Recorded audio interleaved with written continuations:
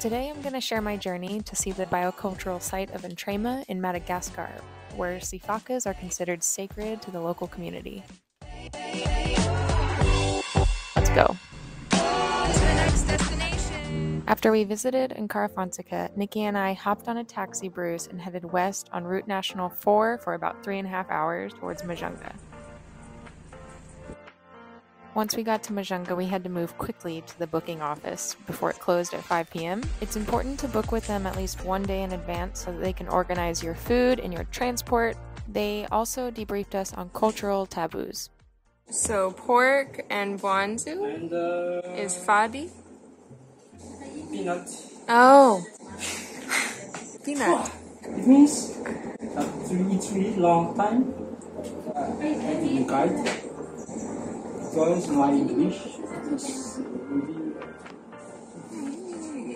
So the taboo there is no peanuts and no pork. Okay. After our arrangements were set, we traveled by tuk-tuk to stay the night at our friend's house. Along the ride, we got to see a glimpse into the life of Majunga. Hello. Hello from Majunga. Yes. My name is Jerry Clay. And that's my daughter laughing over there. She's a comedian, a comic. Like you. Yes. And we're having a little snack tonight.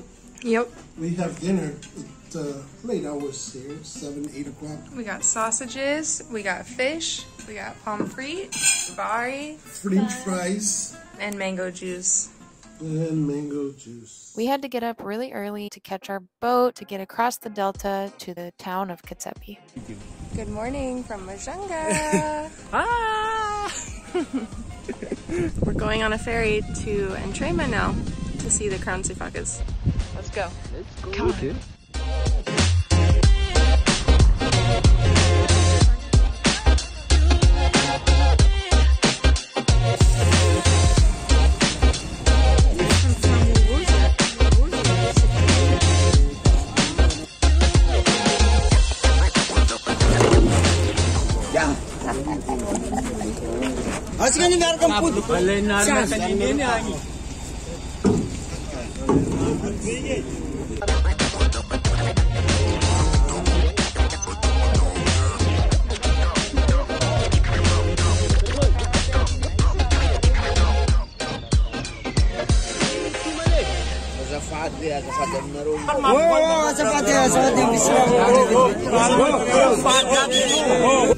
Okay, so we made it to Kitsepi.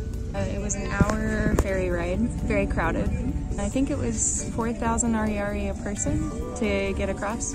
There were cars on the boat, there were people, there was a casket, there was a guy selling bread. Now we're just waiting for a tricycle to take us to Antrema, which is about 12 kilometers away, is what I heard. So we just got some water to hold us over for 3 days. Just waiting. We'll see how it goes.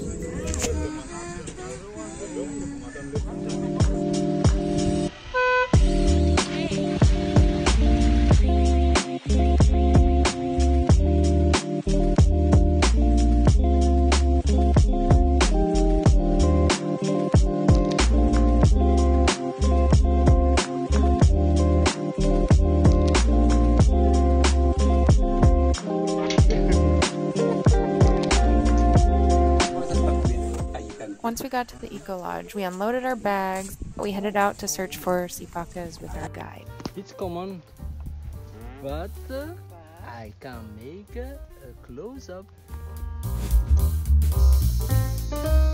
Salame! We didn't need to walk very far for our first Sifakas sighting. There was a small group in the trees above the water hole where some of the locals were washing their clothes. It amazed me just how close in proximity the crown Sifakas lived among humans and so close to the village. These guys looked a little skeptical of us as new visitors.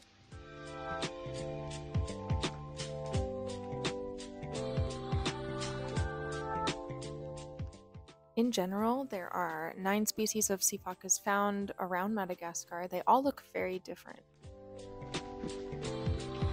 So we got here on a Thursday. And every Tuesday and Thursday it's fadi, which is taboo to go to the sacred place and especially take pictures. So we are just looking at some sifakas around the village, and then tomorrow morning we will go to the place where there are a lot of sifakas. But we got to see some really cool wildlife today.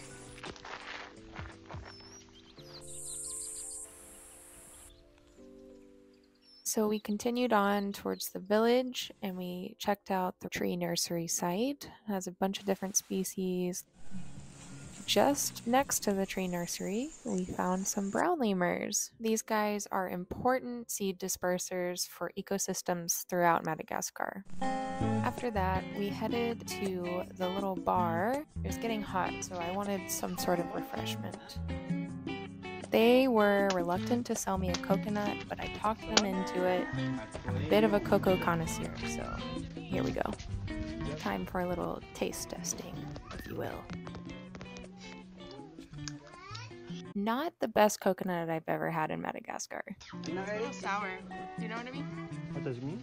Like, you know what? Hold on. So. You want to try? No, I don't like the... You don't like coconut? No.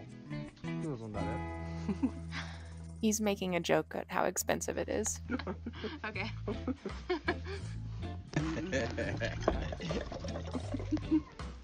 That's it. It tastes like it's about to go bad. Because it's already too hard. Yeah. You want to move cookie?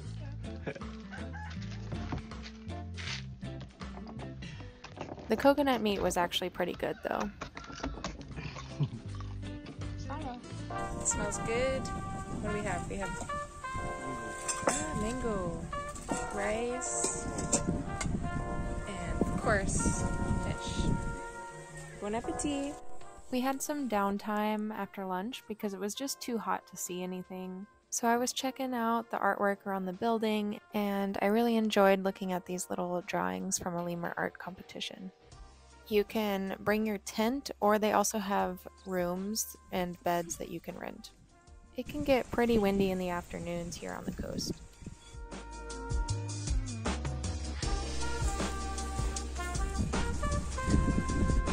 Heading to the beach. And see the sunset there. What are you photographing? Mangroves? Wow. On the way there, we came across a large mangrove restoration site. This area is a Ramsar site, which means that it is a wetland area considered to have international environmental importance. Here, different organizations work together to protect and monitor these sites.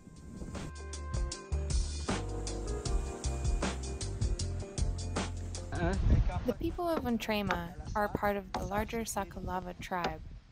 Fishing is the main activity and the first source of income for the local population. 80% are fishermen. Women and children often participate in fishing for small prawns.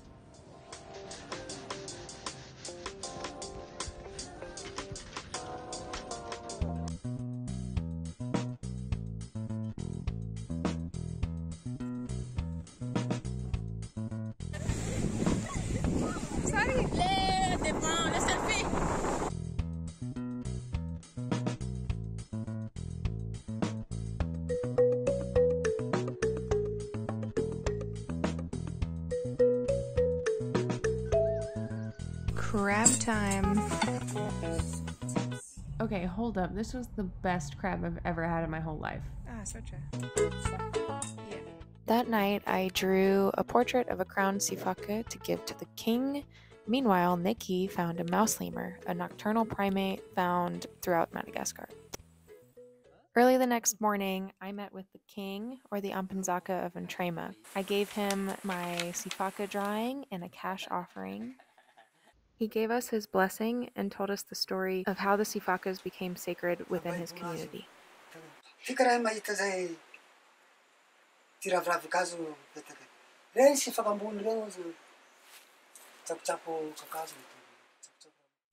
After that, we visited the sifakas that lived on the king's land.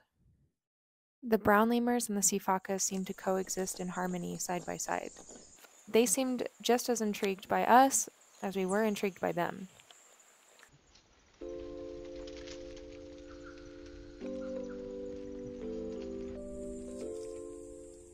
You can see here that Sifakas have specialized feet and long, powerful legs for a life that's spent almost entirely in the treetops. Sifakas can jump over 20 feet or 6 meters from tree to tree. They're distinguished from other species of lemurs by their vertical leaping and clinging mode of locomotion. We got a good look at their grippy feet here, which are well adapted for clinging to branches. You can also see on their feet that they have thick pads, and one of their toes on each foot bends at a 90-degree angle, just like a thumb.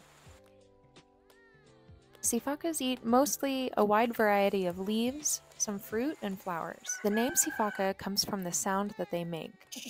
We got to see some of the typical but interesting Sifaka behavior, from grooming to foraging to feeding and even some scent marking.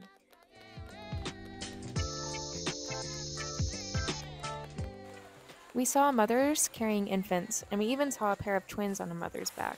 They live in family groups of up to 8 individuals and are led by the females. When the males reach sexual maturity, they are often pushed out and they are in search of new territories to find females of their own. It's quite rare in the animal kingdom for mammals to be female dominant.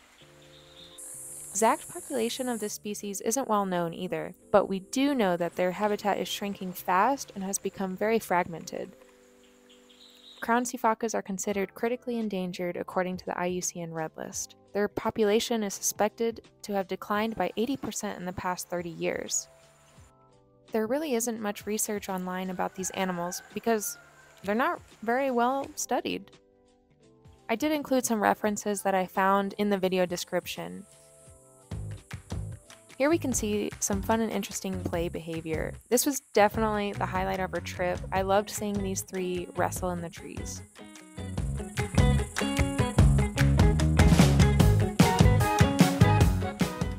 On our way back to the lodge, our guide showed us a variety of medicinal plants along the way. This connects to the folklore of how the Sifakas became sacred here. Long story short, many generations ago, a king accidentally hurt himself with an axe. A Sifaka came down from the trees and showed him which plants to use on the wound. From that point on, the people looked to the Sifakas to learn about medicinal uses for plants.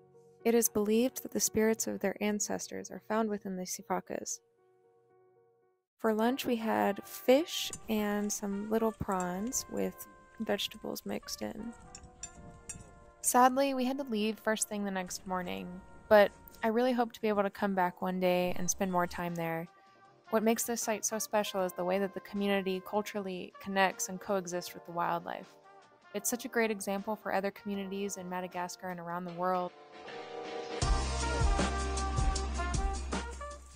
Be sure to check their site, www.antrema.net, to learn more information about visiting, booking experiences, and ways you can support their conservation efforts. Back to the port, where we hopped on a speedboat, which was a little bit more expensive than the ferry, but it was definitely quicker. On this particular day, it was super windy. We were getting splashed, so we had to use this tarp. I had to help hold it up, but eventually we got across the delta.